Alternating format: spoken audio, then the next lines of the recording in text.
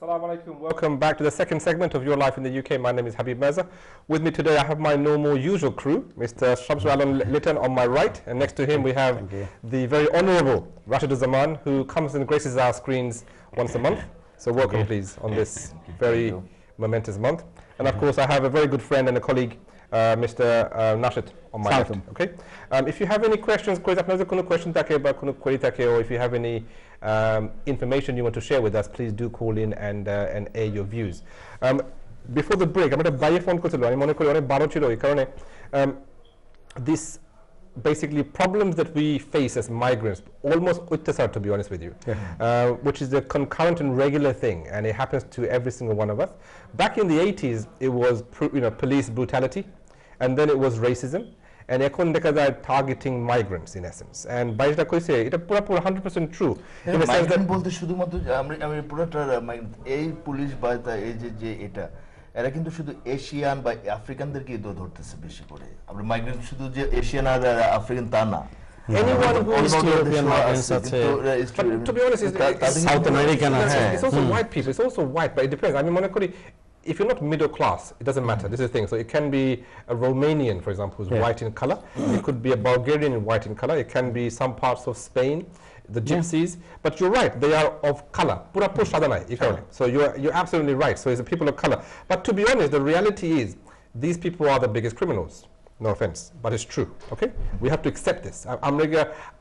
Whether it be our society or another society, or the African society or whatever, we have to look at our problems first before we resolve this issue. The key thing is that we do have problems, whether you're Bangladeshi, Pakistani, Indian, Romanian, for example, we do have problems and we need to address those, and we are the perpetrators. We are causing the problems. But Bayata Koiseta is also very, very true in the sense that the facilitator, the person who's allowing this to happen is the UK government. And who are the same people who are also cutting off your hand. That churi pod ditese and the churi kora pore hat katese, in essence. That's what's happening, which is obviously very, very unethical and very, very unfair. But according to Nashid Bhai, we can't do very much unless we spend a lot of money going for a review, isn't it? Is there anything else that we can do? Is there somewhere we can complain, someone that would listen to us? No. Our local MP maybe? No. Maybe our Mayor Lutfur Rahman, who may be watching?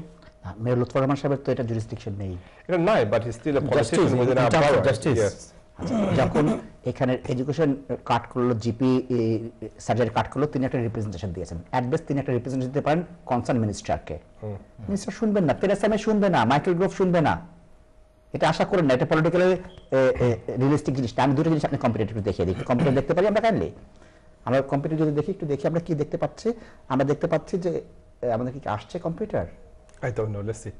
আচ্ছা, আসলে আমি আপনি কথা বলেন আবিদ ভাই। Okay, so we'll try and get the computers. আচ্ছা, এটা কি সব দেখতে পাচ্ছে দর্শকরা? আমি ছোট করে দিব যে এটা কি দেখতে পাচ্ছে। আমাদের 8 মেতে গভর্নমেন্ট একটা বললো যে ইটিএস সার্টিফিকেট ব্যাপারে তারা কি ডিসিশন নিয়েছেন। এরকম করছে কেন? কোথায় গেল এটা? Just go close that. দেখো তো যাচ্ছে না। Close that. If you close that, there you go. আচ্ছা, এই চলে আসছে।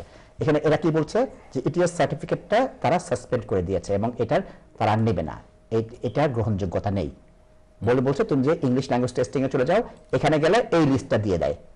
এই লিস্টে যে আপনারা দেখেছেন যে সবসময় যেটা লিস্ট দেয় সেই লিস্টটা দিয়ে দিচ্ছে। আরেকটা সুন্দর কাজ করেছে তারা, দেখেন এই জিনিসটা তারা দিল কবে? এই মাসে, গত মাসে 7 মে দিল। ওটা এপ্রিল মাসে দিল, এটা মে মাসে দিল।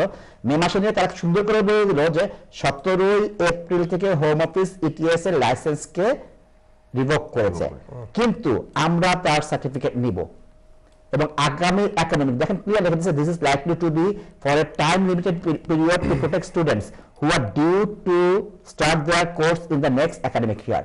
সেপ্টেম্বর মাসে যারা একাডেমিক ইয়ার শুরু করবে তাদেরকে আমরা গ্রহণ করব। এটা পার্ট অফ ইমিগ্রেশন রুল না। এটা যে জানে না সে, আমার সব প্ল্যানকে আমি একটা প্রিন্ট আউট দিয়ে দিচ্ছি, তুমি সাবমিট করো ছাত্রদের জন্য। এখানে কিন্তু ইনডিফিনিট রিফ্রেমের কথা বলেনি, এখানে কিন্তু অন্য কিছু বলেনি, স্টুডেন্ট বলে দিয়েছে। But that's also before 17th of May. হ্যাঁ, 17th of May আগে যেটা আছে সেটা আমরা নিব। অনেকে সেটা দিচ্ছে না, আবার সেকেন্ড পরীক্ষা দিচ্ছে। আমি এই পেজটা প্রিন্ট আউট দিয়ে আমি যদি তোমার পলিসি আমি দিয়ে দিচ্ছি হাবিব ভাই। আমি আরেকটা জিনিস একটু কম্পিউটারে দেখাই। দেখেন এইখানে হোম অফিসের একটা ফর্ম আছে। এই ফর্মটা কি? কোনো কারণে life in the UK test দিতে গিয়েছেন, ওদের সেন্টারের কারণে আপনি পরীক্ষা ভুল হয়েছে, আপনি রিফান্ড পেতে পারেন। সেই ফর্মটা আমি দেখিয়ে দিচ্ছি, দেখেন হাবিব ভাই। এই ফর্মও তারা দিয়ে দিয়েছে। সুতরাং আমরা যদি সব ক্ষেত্রে হোম অফিসের দোষ দেই, দোষ খুঁজে তাহলে হবে না, কিন্তু আমাদের জানতে হবে সে কি কি সার্ভিস প্রোভাইড করছে, কি কি অল্টারনেটিভ দিচ্ছে। আজকে আমাদের ছাত্রদের জন্য বলছে ইটিএস এর সার্টিফিকেট দিয়ে তোমরা করতে পারবা রিগার্ডলেস তুমি যেখান থেকে করেছো, এবং এটা বেনিফিট অফ ডাউট তোমাকে আমি দিচ্ছি। ওকে, এই জিনিসটা ভালো। That's true. ভালো লিটল কি মনে করেন ভালো জিনিসটা ভালো, কিন্তু আমার কাছে মনে হচ্ছে এটা একটা শুভঙ্করের ফাঁকির মতো। যেটা হচ্ছে যে আমি আর ঠিক আছে, মার্কেটে আমরা আমি যতটুকু জানি অলরেডি এই ইটিএস দিয়ে অনেক স্টুডেন্ট ভিসা পেয়ে গেছে, অনেকেই ভিসা পেয়ে গেছে ইটিএস দিয়ে। তারপর কিন্তু তাদেরকে আবার কল করা হচ্ছে, আবার রিচেক করার জন্য যে ওই ইটিএস সার্টিফিকেটটা কি জেনুইন কিনা, তাদেরকে আবার ইন্টারভিউ নেওয়া হচ্ছে। রাশিদ ভাই একটু বলি, ইমিগ্রেশন অফিসারের যে কাউকে ইন্টারভিউ নেওয়ার ক্ষমতা আছে। পাসপোর্টে ফার্স্ট তা আছে না, এখন র্যান্ডমলি সে 10% ইন্টারভিউ নেয়। আজকে বাংলাদেশ থেকে যে করছে শেফিল্ড থেকে তাকে ভিডিও কনফারেন্স করে ছাত্রদের ইন্টারভিউ নিচ্ছে। তার 12টা টেমপ্লেট আমার কাছে আছে, কি কি কোশ্চেন করে আমরা জানি, কারণ ওখানে একটা এ লেভেল পাস করা ছেলে বসায় দিয়েছে, তাকে চোতা ধরায় দিয়েছে, সেটা দেখে সে প্রশ্ন করে। সুতরাং এটা কিন্তু নতুন জিনিস না। আজকে পাসপোর্ট অ্যাপ্লিকেশনের ইনিশিয়াল অ্যাপ্লিকেশনে প্রত্যেককে ইন্টারভিউতে যেতে হবে, এবং ওখানে না বলতে পারলে কিন্তু অসুবিধা হয়। ব্রিটিশ পাসপোর্ট অ্যাপ্লিকেশনের কথা আমি বলছি। সুতরাং ইন্টারভিউ নেওয়াটাকে আপনি ডিসক্রিমিনেশন বলেন না, এটাকে রেসিজম বলেন না, পার্ট অফ দ্য সিস্টেম। এখন এটা তারা করবেন। আমি মনে করি যেহেতু ইটিএস এর বিরুদ্ধে প্রতারণার জালিয়াতির অভিযোগ এসেছে, বেশি করে করা উচিত। কিন্তু তার সাথে এই প্রভিশনটা দিয়ে দিয়েছে যে তোমরা অ্যাপ্লাই করো, ভয়ের কিছু নাই, বেনিফিট ডাউট দিচ্ছি আমি। আপনি যদি এইভাবে দেখেন তাহলে কিন্তু আমি কিন্তু দুই দিক থেকে দেখে বলছি।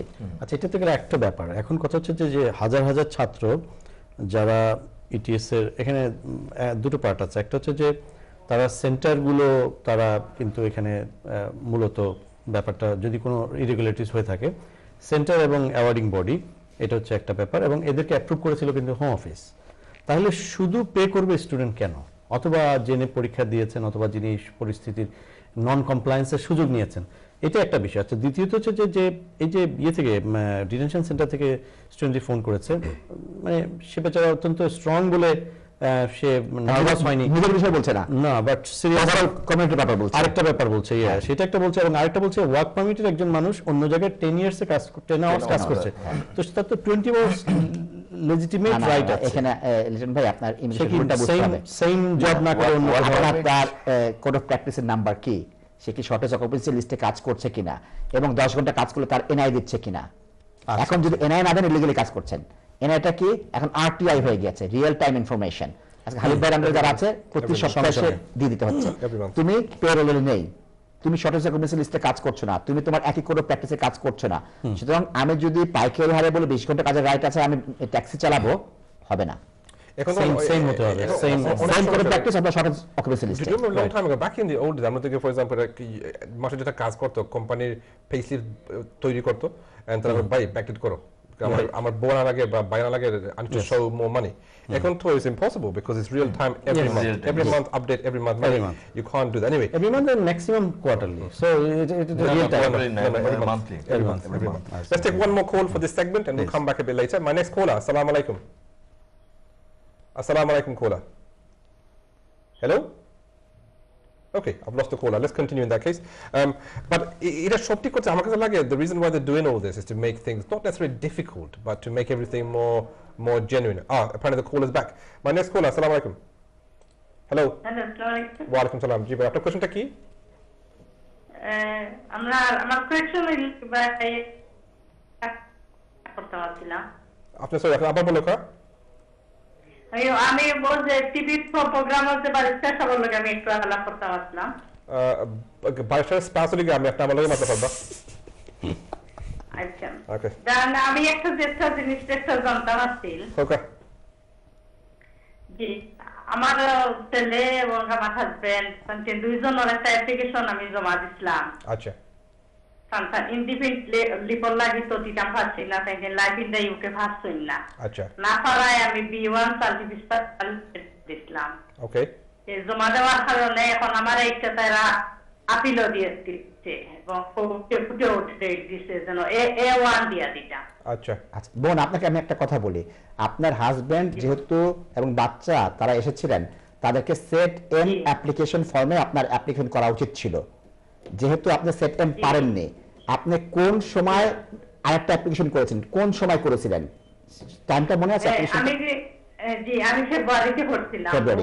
আপনি কোন ফর্মে অ্যাপ্লিকেশন করেছিলেন? আপনি কোন সলিসিটার আমাদের পরিচয় যেন যেটা A1 সার্টিফিকেট লাগে, তারপরে আমি কয়েকটা কোন ফর্মে বলছি জন্য জি আমি একটু বলি বোন, কোন ফর্মে ফেব্রুয়ারি মাসে অ্যাপ্লিকেশন করেছিলেন আপনার হাজবেন্ডের জন্য? এটা আমি জানি না ভাই, আমার বালিশটারে কোনটা। আমি একটু বলি বোন, একটু শুনেন। আপনার একটা আইনের পরিবর্তন আসছে। আগে যারা সেট এম ফর্মে অ্যাপ্লাই করত তারা এই ইংলিশ ল্যাঙ্গুয়েজ পরীক্ষা দিতে না পারলে এফএলআর এফপি নামে একটা ফর্ম করেছে। এই ফর্মে পরীক্ষা দিতে হবে এবং কভার লেটারে ক্লিয়ার বলতে হবে যেহেতু আমার স্বামী বা আপনার স্বামী নিজে বলবে যেহেতু আমি লাইফ ইন ইউকে এবং B1 দুটো কম্পোনেন্ট পাস করতে পারিনি, এজন্য আমি সেট এম পরীক্ষা না দিয়ে ফর্ম ফিল আপ না করে এফএলআর এফপি করছি। আমি যেদিন পাস করতে পারবো আমি সেদিন আবার অ্যাপ্লাই করব। এটা কভার লেটারে লেখা হয়েছে কিনা, এটা ব্যাখ্যা করা হয়েছে কিনা, এটা রিফিউজ করার কেস না বোন। And also Nana, I think refuse question বলে যেটা কইছে they ask for the A1 এটা কারণ আছে। না আপনাকে রিফিউজ করেছে নাকি আবার নতুন কাগজ চেয়েছে বোন? It's fine, but let's discuss it. Whether it's refused, you can appeal. You can appeal. But the key thing refuse করার কেস না হবে ভাই, এটা পলিসি আছে হোম অফিসে। আমি জানি, but উনি কইছে যে A1 apply A1 চাইছে। And the reason কারণ আছে because A1 is on the secure list CELT, G, which is the one you showed last time, which has to be Trinity, Cambridge, Pearson. ইনডিফিনিটের জন্য A1 তো হবে না, তার husband তো indefinite apply করেছে for the FLR, so they requested the yes. A1 certificate. Yes. That A1 has to be treated. আমি মনে করি এটা যেটা কাজ করছে maybe B1 EDXO by EMDQ submit করছে, and always they said because you haven't passed your life in the UK, you're applying for FLR, what you need to have FLR is the A1 minimum. যেটা প্রায় হয়, যেটা কিন্তু এই ঘটনাটা কিন্তু একটা common case, is hundreds of case. না এটা করতে হবে। But little mind, maybe you can explain to the viewers in Bengali, in good Bengali, what this actually is, and এটা কি কারণে হয়। So I think it's a very very critical point. আমরা পাইছি অনেক, and I'm sure you as well. So এটাকে explain করা একটু উচিত। জি হাবিব, থ্যাংক ইউ। এইটা একটা ম্যাসিভ ইস্যু। আগের ইস্যুটা ইটিএস এর যারা হাজার হাজার ভুক্তভোগী আছেন তাদের জন্য আমি নাশিদ ভাইকে পরবর্তী সেগমেন্টে আরেকটু ক্লিয়ার বলার জন্য বলবো যে তারা যদি হোম অফিসের কাছ থেকে একটু রিমেডি চায়, তারা যদি কোনো ফাইল যদি ডিসিশনের অপেক্ষায় থাকে, তাহলে তাদেরকে হোম অফিসের কোনো সাপোর্ট তারা পাবে কিনা যে আই ডিড সামথিং রং, অথবা ডিসিশন হোম অফিসের ডিসিশন আসার আগেই, এটা একটা ব্যাপার। এটা আমি আপনাকে বলছি, আপনি একটু। আর দ্বিতীয়ত এখন আপনি যেটা বলছেন সেটা হচ্ছে যে A1 অ্যান্ড E1 কোনটার সঙ্গে যাবে, কোনটা স্পাউজের সঙ্গে যাবে, কোনটা সেটেলমেন্টের সঙ্গে যাবে, ইটস এ বিগ কনফিউশন। কারণ অনেকেই যারা ভালো লেখাপড়া জানেন এবং যারা অনলাইনে প্রায়ই যান বিভিন্ন কাজে, তারা কিন্তু কনফিডেন্ট যে হোম অফিসের এই কাজগুলো আপনারা নিজেরাই করতে পারবেন। কারণ সলিসিটর সাহেবের কাছে তখনই যাবেন যখন আইনগত সহযোগিতার দরকার হবে, যখন কোনো কিছু কেস ফাইল করার দরকার হবে, যখন কোনো আপিল করার দরকার হবে, জুডিশিয়াল রিভিউ করার দরকার হবে। এই যে আপনারা যে কনফিডেন্ট হন, এটা কিন্তু খুব আমরা অ্যাপ্রিসিয়েট করি। আমরা মনে করি যে প্রতিটি নাগরিক তাদের, কিন্তু এটা করতে গিয়ে একটু গোলমাল হয়ে যায়। কারণ এক ফর্ম করতে গিয়ে আরেক ফর্ম হয়ে যায়, কারণ ওয়ার্ডিং গুলো খুব কাছাকাছি। যেটা আয়ুব ভাই যেটি বলছেন যে আমাদের কাছে প্রায় অনেকে আসে আমার E1 করা লাগবে, তো আমরা E1 করে দিই, তারপরে দেখা গেল যে রিফিউজাল লেটার নিয়ে আসে যেটাতে A1 দিয়ে দিতে হবে, কারণ এটা হচ্ছে স্পাউস অথবা এটা ওটা, মানে categorically spouse. So be careful. আসলে সেটেলমেন্ট এন্ড স্পাউস এক জিনিস নয়। এই ভুলগুলো করবেন না। এবং আপনি যখন একবার রিফিউজ হলেন তখন it's a matter of at least 1,000 or 2,000 or 3,000 because number of applicant dependent অনেক কিছু depend. And also if you're not eligible, আপনি যদি basically আপনার লাইফ ইন দিকে পাস করতে পারছেন না, for example, and therefore আপনার টাইম শেষ, then what you have to apply is further leave to remain, and for that each certificate is very different to the certificate you will use for your indefinite leave or for your citizenship. So এটাকে অনেক important. কি কারণে অনেক মানুষ apply করছে, but তারা what they say is আমার application কি কারণে তারা রিফিউজ করলো, then you're not on the list or the awarding body no you've applied for the wrong thing. আমি একটু বলি যে জিনিসটা হচ্ছে কেউ যদি লাইফ ইন দিকে পাস না করে অ্যাপ্লাই করতে চায় এক্সটেনশন, তারপরেও কিন্তু A1 দিতে হবে। Yes, minimum. সুতরাং ওই A1টা না দিয়ে বোন করেছিলেন। এখন যেটা হচ্ছে ইমিগ্রেশন রুলের প্যারাগ্রাফ 322 অনুযায়ী যদি কোনো টাইম ফ্রেম দিয়ে দেয় যে তোমাকে আমি ভিসা দিব, তুমি 21 দিনের বা 14 দিনের মধ্যে দাও, তখন তো তিনি বাধ্য হয়ে গেলেন মধ্যে দিতে হবে। যদি পরীক্ষা দিতে না পারেন অবশ্যই চিঠির উত্তর দেবেন। তিনি বলবেন যে আমি অমুক জায়গায় বুক করেছি, আমি এই তারিখে পরীক্ষা দিব, আমি এই তারিখে সার্টিফিকেট দিব, তুমি অনুগ্রহ করে আমার সময়টা বাড়াও। আমাদের লোকরা বসে থাকে।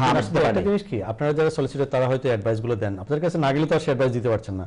কিন্তু আমাদের কাছে যখন এসে বললো একটা কলেজের কাছে অথবা যে কোনো একটা কলেজের কাছে গিয়ে যদি বললো আমার এই পরীক্ষাটি দরকার, কারণ যে বুকিংটি নিচ্ছে অথবা যে রিসেপশনে কাজ করছে অথবা যে অ্যাডমিনিস্ট্রেশন কাজ করছে তার পক্ষে কিন্তু ডিটারমাইন করা সম্ভব না উনি কোন ক্যাটাগরিতে আছে। লিটন ভাই, এটাকে আমরা শিখছি more than 2 to 3 years ago। এই কারণে all of our reception now said ঠিক আছে, this question, can we see your passport? So আমাকে সবাই রিকোয়েস্ট করি পাসপোর্ট দেখার জন্য, and also we've given them basic knowledge. তুমি পাসপোর্ট দেখার পর if you've seen they have a spouse visa which is expiring, it means they're applying for the indefinite leave. If they have indefinite leave, they're applying for the citizenship. So therefore তারা কইতে পারে এক, but explain to them by are you sure বা বোন are you sure তোমার কি জিনিস লাগে কি প্রয়োজন, and then we try to determine the right qualification for them. At the end of the day, when you're using or when you are when you are a college, very much like yourselves or us or anybody, এটা মাইনে তুমি কি একটা পরীক্ষা করতেছো, you'll be doing 4 or 5, maybe 3 or 4. So এটা এক রকমের আমাদের ডিউটি চেক করা, and obviously সবাই চেক করা উচিত, but more importantly, you're right, it is the client's responsibility, and still there are still some mistakes which they make, because for example অনেক সময় তারা FNR apply করছে কি কারণে, some sort of discretionary something আমরা জানার কথা নাই কি কারণে তারা পাসপোর্ট পুরানো or something, and we don't know, so that happens as well, but we try to cover us, so it's very much like how you try to cover yourself to do that, but অনেক মানুষ এটা mistake করে, to be honest, আমি মনে করি। আমার ভয়টা আরেক জায়গায়, যেহেতু এখন কি করছে, আজকে কিন্তু আমরা গত সপ্তাহে দেখিয়ে দিয়েছিলাম এড মিলিব্যান্ড এবং নিক ক্লেগ দুজন বলেছে যে ইংলিশ ল্যাঙ্গুয়েজ পরীক্ষাটা আরো শক্ত করব। আজকে এই আপটন পার্কের জালিয়াতিটা হওয়ার পর সাথে সাথে প্রথম বিবৃতি কে দিয়েছেন, হোম সেক্রেটারি নিজে দিয়েছেন যে এটা থরো ইনভেস্টিগেশন হবে এবং টাফ মেজার নেওয়া হবে। B1 এর উপরে হয় অথবা যদি শুধুমাত্র কেমব্রিজকে, আইএলটিএস, পিয়ারসন এদেরকে রাখে, আমাদের কমিউনিটি এটা লিপ সার্ভিস, এটা আর it's not true. The same college is still working, the same college is still there, the same college is still doing exams, কেমনে through somebody else. That's it, simple. It's not an awarding body. Exactly. Through somebody else. Not a awarding body, another college. For example, উনি লোক তারা কইতে পারে আমাকে ছাত্র আছে 20 জন ভাই, আমার এখানে পরীক্ষা করতে পারে, তোমার এখানে দিব, তুমি আমার পয়সা দিবা, একটু কমিশন পাইবো, তারা কাজ করতেছে। The reality is the Home Office know this. মানে you cannot close down institutions, you can close down. আমি এই কথা আপনাকে বলেছি যে হোম অফিস কোনো জায়গাতে ধরতে পারেনি। কেমব্রিজ কলেজ অফ লার্নিং ও প্যানোরামার মতো একটা টিভি অনুষ্ঠানে আসছিল, এই মাইল্যান্ডের একটা টিভি অনুষ্ঠানে আসছে, আপনার প্যাকেট জালিয়াতি টিভি অনুষ্ঠানের মাধ্যমে আসছে। পাসপোর্টের যে এত হয়ে গেছে, পাসপোর্ট দিতে পারতেছে না, এটা কিন্তু লিভারপুলের এক কর্মচারী ফটো তুলে পেপারে দিয়ে দিয়েছে যে আপনার পাসপোর্টে এই অসুবিধা আছে, বুঝতে পেরেছেন? সুতরাং হোম অফিস কিন্তু good for nothing and not fit for purpose. আজকে না 2007 সালে ডক্টর জন রিড বলেছে, আজকে তো 7 বছর পিছনে আসছি, এখন এরা হয়ে গেছে যে কেলেঙ্কারির জন্য হোম অফিস দায়ী, কেলেঙ্কারির জন্য দায়ী।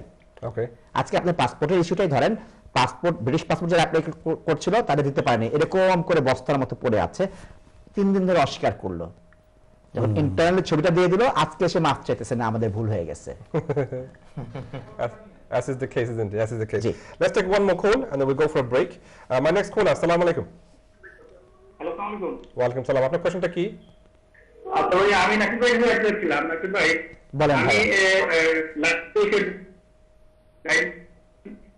আমার ইন্ডিপেন্ডেন্ট ডিসেম্বরে, বাট আমার পাসপোর্টের বিষয় লেখা আছে আমি তোমার জন্য পাবলিক ফান্ড নিতে পারবো না, বাট ডিএসপিএস এ বিভিন্ন সময় অ্যাডভাইস দেখি যে লাইফ ইনসাইকে ফ্রি করতে পারবো, আমি ফ্রির আওতায় আছি আর ফ্রি করতে পারি, সেক্ষেত্রে কি আমার অ্যাপ্লাই কোনো প্রবলেম হবে? Very good question. এখানে বিএসজিএস এর স্বত্বাধিকারী আছেন, এখন এটা পাবলিক ফান্ডের আন্ডারে তার কিনা তিনি উত্তর দিয়ে দিচ্ছেন, এটা আমার প্রশ্ন না। বেসিক্যালি এটা টোটালি ইররিলেভেন্ট, আপনাকে রিকোর্স টু পাবলিক ফান্ডস এটাকে কাজের জন্য প্লাস বেনিফিটের জন্য। আমাদের যে বেসিক্যালি আমাদের যে ফান্ডিং আছে না, এটা ফান্ডিং ইজ ফর ইন্টিগ্রেশন, মানে বিদেশি লোক এদেশের কালচার বা এদেশের পরিবেশ এটাকে ইন্টিগ্রেশন করার জন্য এই ফান্ড তৈরি করেছে, এটাকে আপনার জন্য লোকের জন্য, two be honest. So it's the perfect fund for people like you. কি কারণে বিদেশি লোক বাংলাদেশি বা ইন্ডিয়ান বা পাকিস্তানি তারা এই দেশের জন্য তারাকে ইন্টিগ্রেট করার জন্য তারা নিশ্চয়ই সামান্য সাহায্য লাগে। সো এই ফান্ডিং তৈরি করেছে এই কারণে, that with your no recourse to public funds there's no relation. Okay, Rashid, maybe you can explain a little bit more in better Bengali. No, but যে কথাটা হচ্ছে যে হ্যাঁ আপনি এই free life in the UK উনি করতে পারবে, প্লাস B1, yes. এটা হচ্ছে বড় কথা, life in the UK plus B1 also. So এই বিএসজিএস বা অন্যান্য ইনস্টিটিউট হইতে পারে, আমি শুধু বিএসজিএস বলছি না, এরকম অনেক ফান্ডিং আছে অনেক ফান্ডিং আছে, আপনারা দেখতে পারবেন যে অনেক কলেজে অনেক ফান্ডিং এ দিচ্ছে। তবে স্পেশালি একটা ফান্ডিং হচ্ছে যে বাইরের যেসব লোকজন আছে, ইমিগ্রেন্ট আছে, তারা হওয়ার জন্য, ইন্টিগ্রেশন হওয়ার জন্য একটা ফান্ডিং, এটা হচ্ছে আপনার এই life in the UK included plus B1 normal up to B1 পর্যন্ত B1 পর্যন্ত এটা ফ্রি আছে অর্থাৎ এর পরে না B2 অথবা C1 অন্যগুলোর জন্য। আর একটা জিনিস হাবিব ভাই একটা খুব ইম্পর্টেন্ট প্রিয় দর্শক যিনি কলার BSGS এর কলার বলেছেন, আসলে আমরা প্রতিষ্ঠানগুলোকে প্রমোট করা আমাদের অনুষ্ঠানের মূল কাজ নয়, সুতরাং এটি অফকমের কমপ্লায়েন্সের কারণে। তবে আমার মনে হয় যে প্রতিষ্ঠানগুলো এরকম ফান্ডের জন্য এলিজিবল আর কি, তারা শুধু B1 পর্যন্ত যেতে পারবে, B1 এর পরে না অন্য কিছু। এটা খুব একটা ইম্পর্টেন্ট। বেসিক্যালি পাবলিক ফান্ড নিয়ে কিন্তু এরকম কনফিউশন আছে অনেক। স্টার্টআপ করে দেওয়া ইন্টিগ্রেশনের জন্য আপনার মাপ কথা should be enough for you to communicate and for you to live your life. So that is আমরা মনে করি এটাকে B1 just to progress, just to live your life, B1 লাগে। So simple communication skills এর জন্য B1 লাগে। অনেক ছাত্র ফর এক্সাম্পল বাইবেল অনেক ছাত্র তারা B2 করতেছে, আমরা সবাই জানি, and they are realizing how difficult a real B2 is, and I use the term real B2 কি কারণে আমি একটু কম্পিউটারে যে ওনাকে ক্লিয়ার করে দিচ্ছি। আমরা কি কম্পিউটার দেখতে পারি কাইন্ডলি? আমরা একটু কম্পিউটার দেখি কাইন্ডলি। যে দর্শক প্রশ্ন করেছেন তিনি ইমিগ্রেশন আইনের একটা প্রশ্ন করেছেন। ইমিগ্রেশন আইনটা আমরা কোথায় পাই? ইমিগ্রেশন রুলে পাই। আমরা টেলিভিশনের পর্দায় যদি একটু ইমিগ্রেশন রুলটা দেখতে পারি তখন আমি ক্লিয়ার করে দেব। এই ইমিগ্রেশন রুলের প্রথমে সেকশন 6 বা প্যারাগ্রাফ 6 এ বলে দেওয়া আছে, আপনাকে দেখতে পাচ্ছি? আমাকে একটু কন্ট্রোল প্যানেল যদি কাইন্ডলি আমাকে একটু কম্পিউটারের পর্দাটা দেন খুব ভালো হয়। হ্যাঁ দেখতে পাচ্ছি। ইমিগ্রেশন রুলের আমরা সেকশন 6 বা প্যারাগ্রাফ 6 এ আপনি দেখেন এখানে পাবলিক ফান্ড রাখা আছে। এটা ডেফিনেশন বলি, আমাদের কোনো কিছু ডেফিনেশন ছাড়া হবে না। এই যে হাউজিং অ্যাক্টের আন্ডারে যেসব হাউজিং বেনিফিট পাবেন, অ্যাটেন্ডেন্স অ্যালাউন্স সহ কি কি অ্যালাউন্স কোন আইনের আন্ডারে পাবেন, সোশ্যাল বেনিফিটের আন্ডারে কি কি পাচ্ছেন, 2007 সালের ওয়েলফেয়ার রিফর্মের আন্ডারে কি কি পাচ্ছেন, child tax credit, working tax ক্রেডিটের কথা বলে দেওয়া আছে। আবার এখানে attendance allowance, severe disability allowance সহ এগুলো 4-5টা আইনের কথা বলে আছে। এই যে নতুন আইন যেটা করেছে, ইউনিভার্সাল ট্যাক্স ক্রেডিটের আন্ডারে কি পাবেন, ইউনিভার্সাল ট্যাক্স ক্রেডিট পেনশনের আন্ডারে কি পাবেন, কাউন্সিল ট্যাক্স রিডাম্পশনের আন্ডারে কি কি পাবেন, এই সংজ্ঞার আন্ডারে যেগুলো পড়েছে তার বাইরে কোনোটা পাবলিক ফান্ড না। সুতরাং এখানে কেউ মুখে মুখে বলতে চলবে না, এটা আইন দ্বারা কোডিফাইড এবং সংজ্ঞায়িত। সংজ্ঞার জন্য এই সেকশন 6 করা হচ্ছে। যেমন দেখেন ছাত্রভাইদের জন্য এই ইউকে রিকগনাইজড বডি শব্দটা ব্যবহার করা হবে, প্রাইমারি ডিগ্রিটা বলা হবে যে কোনটা প্রাইমারি ডিগ্রি। আমি এটা প্রাসঙ্গিক না, তারপরে আমি দেখাচ্ছি। দেখা হবে ইউকে লিস্টেড বডি, হাবিব ভাইয়ের কলেজ বা লিটন ভাইয়ের কলেজ যদি এখানে থাকে তাহলে সেগুলো হতে পারে, অন্য যে কারো কলেজ আছে সেই কলেজটা এখানে হতে পারে। যেমন চ্যানেল আইটা অফকমের একটা লাইসেন্স নিয়ে হয়েছে, ঠিক তেমনি ওই আইনের অধীনে ওই সংজ্ঞার অধীনে যে ফান্ডটা আছে সেটাই শুধু public fund. Life and ডিউকেট Habib ভাই যেটা নিচ্ছে সেটা যদি এই সংজ্ঞার মধ্যে পড়ে তাহলে পাবলিক ফান্ড, সংজ্ঞার মধ্যে পড়েনি এজন্য পাবলিক ফান্ড না। ওকে, thank you very much. Let's take one more collar, my next collar for this evening. আসসালামু আলাইকুম। আসসালামু আলাইকুম কলার। Hello. Let's try again. My next caller. Assalamu alaikum. Okay, I think I've lost the caller. I'm not going to at a break anymore very briefly, and we'll come back after the break, try and get our caller back, and we'll continue with the issue of public funding and also the latest updates from UKBA. So please remain with us, watch a bit of football and do come back, have a break, have a cup of tea or cold drink. See you shortly. Assalamu alaikum.